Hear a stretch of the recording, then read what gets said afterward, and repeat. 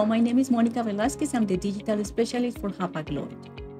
Welcome to our North America digital channel for USA and Canada. Today, I'm just going to show you how to create a new booking on our website. Let's go to the website so you can see how easy it is to create a booking. Once you log in into the website, you can either select the Home tab or the Online Business Suite, click on Book, and select New Booking. Once this page opens up, you can see all the tabs that you need to complete to successfully submit your booking to Hapag-Lloyd. The first thing that you need to do is add your reference number. In this case, we're just going to type the information and click Next. On the next page is where you can add your quotation or your contract. Please keep in mind that you're sending a contract, have the MR or the affiliate party for your contract handy, as this is a mandatory field. In this the quotation, and click Find. In this page, you can see all the routings that are available for your quotation along with the container numbers. Since we only have one, we're just going to select for routing, and then we're going to select Lookup Schedule. In this page, you're going to see all the available vessels for your routing by estimated time of departure. It automatically defaults to the first one. If that's not the one that you need, you can select the one that you're using and click Routing Details. This will update the bottom part of the page with the correct vessel information. The routing details are shown below here. As you can see, the routing is going to be from Atlanta Rail, departing the rail on 220, departing the terminal of Savannah on 225 on the Missouri Express, and arriving into Hamburg on 313. If you need to see additional cutoff times, just select the terminal and click on Terminal Details.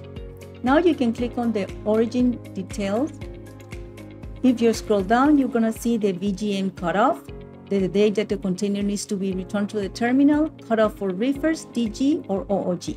If you're satisfied with that information, you can just go back. And now we can select for booking. This is just the review, so you can go ahead and click Next. This is going to take us to the Cargo and Equipment tab. Here you can select the amount of containers that you need and the container type. Please keep in mind that you can select up to 4 different types of containers, up to 10 containers each, or one type of container up to 250 containers. In this example, we're just going to use one. We're going to drop down the menu, and we're going to select the 40 high cube. If you are submitting a booking for a shipper-owned container, you can update it here as it automatically defaults to Hapag-Lloyd container. For the empty container release, we're just going to select the 13, and we're going to add the description. In this case, it's going to be toys, and we click on Assign Details.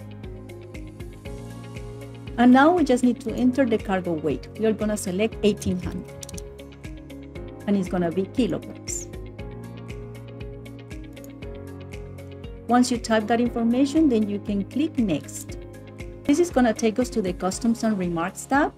You just select the one in the middle that says ITN needed. All it means is that somebody else is going to file the AES or the ITN for you.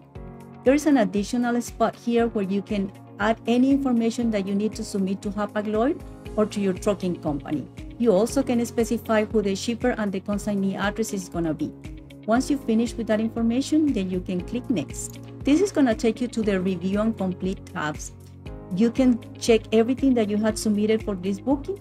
If you need to change at this point any of the information, for example, the vessel, you can select the Edit Schedule tab. But if you are satisfied with the information that you had entered, you just go ahead and submit booking. As you can see, it was very easy to submit bookings on our website.